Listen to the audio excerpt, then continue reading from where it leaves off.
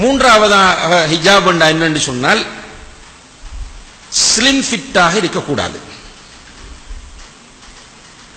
அதாவது slim fit மட்டுமல்ல, slim fit, regular fit, ஒரு ஃபிட்டாகவும் இருக்கக்கூடாது. அபாயா என்பது அல்லது ஹிஜாப் என்பது நீங்கள் போர்த்தக்கூடிய அந்த துணி, நீங்கள் அணியக்கூடிய அந்த ஆடை பெக்கியாக இருக்க வேண்டும். அதாவது பெண்ணுடைய உடலை, அவளுடைய அங்கங்களை வர்ணிக்கக்கூடிய அளவுக்கு இறுக்கமானதாக அது இருக்கக்கூடாது. ஆனா அதுவும் தலைகள். இன்றைக்கு ஆம்பளையில வச்சு பேசுறேன்னா நிறைய அதுல பேசிடலாம். உங்களுக்கு முன்னால பேச எனக்கு வெக்கமா இருக்கு. அந்த அளவுக்கு இறுக்கமாக என்று கொடுக்கிறார்கள். ஒரு பிரான்சிலிருந்து தமிழ்நாட்டுக்கு வந்த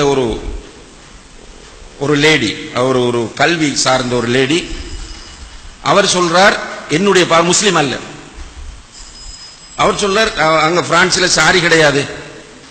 அதனால அவர் சொல்ல, நீங்க தமிழ்நாட்டுக்கு வந்து அல்லது சென்னையில வச்சு என்ன வித்தியாசமா பாக்குறீங்கன்னு எனக்கு இந்த சாரி நல்லா பிடிச்சிருக்கு என்று சொல்லிட்டு அவர் சொன்ன கமெண்ட்ஸ் என்னன்னு கேட்டால், very sexual dress in the world என்று. சாரி அப்படி ஒரு வகையில் அந்த பெண் வர்ணித்தார்.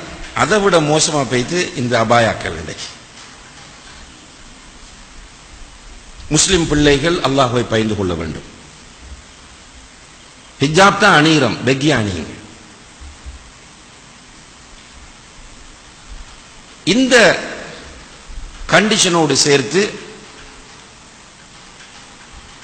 மெல்லிய துணியாக, அதாவது டிரான்ஸ்பரன்சி, அந்த உள்ளே உள்ளதை காட்டக்கூடிய அமைப்பில் அந்த துணி இருக்கக்கூடாது. அதில் அல்ஹம்துலில்லாஹ் பெரிய அளவுக்கு நம்ம அதை சமுதாயத்தில் பார்க்கல.